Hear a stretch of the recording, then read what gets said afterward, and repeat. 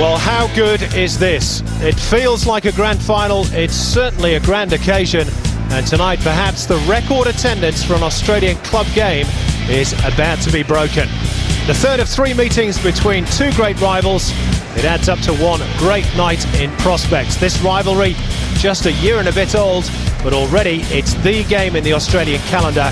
It's Melbourne victory against Sydney FC, and of course it's a game that could all but clinch the Premier's plate for the victory.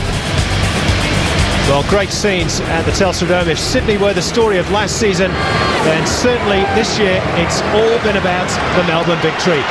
Nearly 40,000 pre-game ticket sales. Listen to the roar from the Terrace Tifo.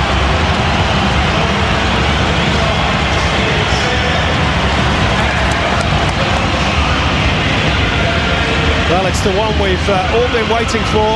The North Terrace, the old North Terrace, has certainly been waiting for it. They've had their flags made and their banners prepared. And in terms of the league situation, it really couldn't be simpler. A Melbourne win for the third time this season would put them out of reach of their rivals to the north.